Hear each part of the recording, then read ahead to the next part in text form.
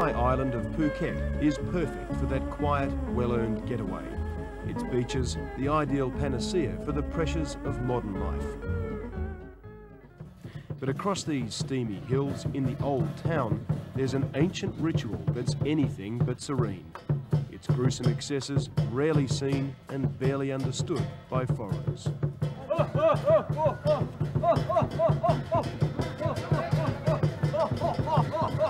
Once a year, the gods visit Phuket by possessing these mediums, who say they go into a deep trance and remember nothing. It's something incredible. We have to see that. We have to see that in life. Only one time, yeah. Yeah, it's a horrible thing to look at. I have a bit of weak feeling in my body today. I was not prepared for this. These tough guys of religious faith use pain-defying acts to prove they're divinely empowered. This is body piercing in the extreme, and it's not for the faint-hearted. For the local lads, it's become a test of macho bravery and adopted some unlikely modern embellishments. A lampshade or crowbar can be handy to prove possession, or how about this beach umbrella? Women get in on the act, and some of them start very young. 22-year-old Namrak Pao says he became a medium when the god saved his life in a car crash. He says it doesn't hurt, he doesn't use drugs, and he doesn't remember a thing while in the trance. It's really all about reaffirming the people's largely Chinese origins. The ritual was revived by early Chinese settlers as a way to combat the tough conditions and disease of what was then a foreign land.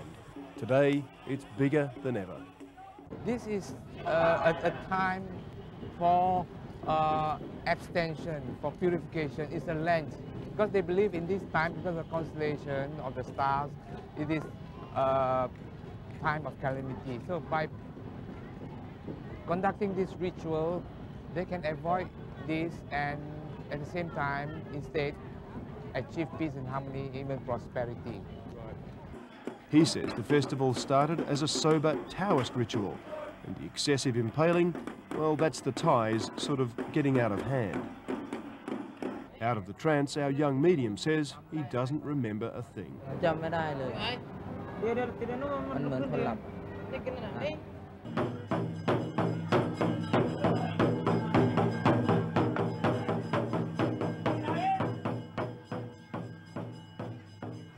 At night, possession comes in all shapes and sizes.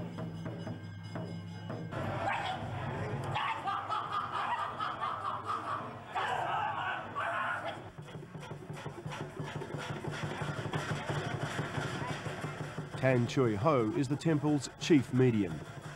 Tonight he leads the other mediums on their test, a ladder of sharp metal blades.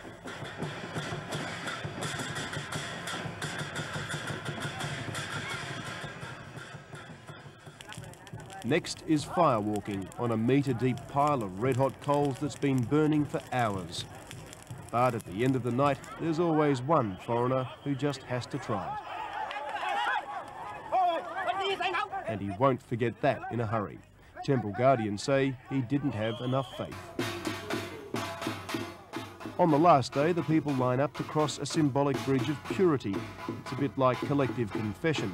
Crossing the bridge leaves all the bad things you did behind and sets you up for 12 months of good luck.